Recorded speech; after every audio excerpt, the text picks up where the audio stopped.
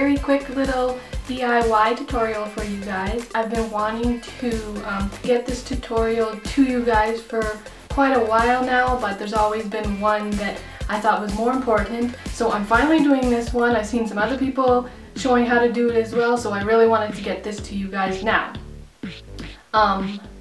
This one is for all of you out there who really love doing your own nails and doing nail art. And so I'm going to show you guys how to do it yourself nail wraps. So I'm really excited about this. I hope you guys are too. Let's get going.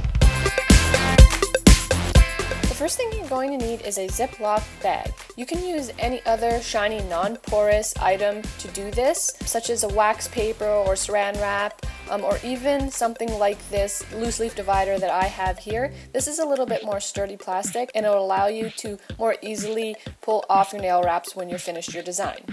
Since Ziploc bags are more readily available to everybody, that's what we're going to use for this tutorial. Next, you're going to need whatever color you want as your base color.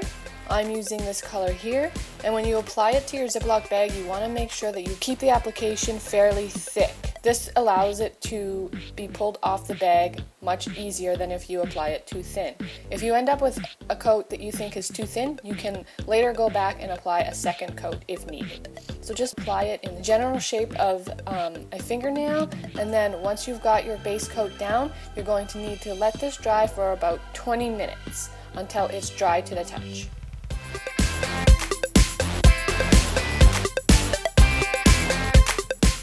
Once your base color is dry to the touch, you're ready to start on your design. What you'll need here is some small brushes, as well as a dotting tool, along with any colors you'd like to use for your design. The design that I'm going to be doing is a polka dot with floral pattern. Obviously, you can improvise, get creative, and do whatever pattern or design you'd like to do.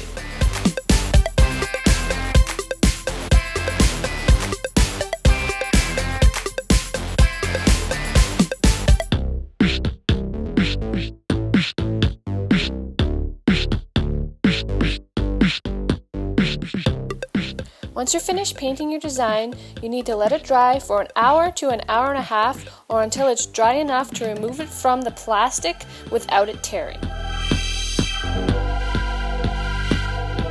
Now that your designs are dry, we're ready to get these nail wraps on our nails. As you can see, I've prepared all of my fingernails except for the ones that I am going to be applying my nail wraps to. What you're going to need to remove these from your plastic is a tweezer with a very sharp edge on it. This is really going to help us lift those edges and remove this from the plastic very gently. So you want to just work around the edges first, and once you've released those, the rest of the wraps will release from the bag quite easily. To apply your nail wraps, you're going to apply a thin thorough coating of base coat to your nail, making sure you get all edges. Then you can apply your nail wrap and press gently with your finger first, following with a cuticle stick around your cuticle. Make sure you press it in there nice and close. Once you've done that, you can also use the sharp edge of the cuticle stick to perforate the nail wrap around your cuticle. From here, you can grab your nail file and file away the excess wrap at the edge of your nail. Then you can use your cuticle stick to release the excess nail wrap all around your fingernail. Now that the wrap is applied to your nail, you're just going to want to finish it up with a very quick top coat. Make sure to quickly apply your top coat and not brush over it more than once, as this may start to smear your design. Alternately, if you had any fingernails that you decided you wanted to add design to after you already applied your polish, you can create designs separately, apply them onto your painted fingernails using a top coat, and then make sure to seal them in using one final coat of top coat. And there you have DIY nail wraps. This is going to make your nail art design possibilities endless. So that's it for this tutorial, guys. I hope you guys really enjoyed it. I think it's really fun and makes it so that you can have both hands looking really nice instead of just one hand. I know depending on the design it can be pretty hard to get both hands done and both hands looking nice, so this tutorial will really help you guys out. Don't forget that if you like this video, give it a thumbs up, and if you want to keep up with all the other videos that I'm doing, make sure to subscribe to my channel.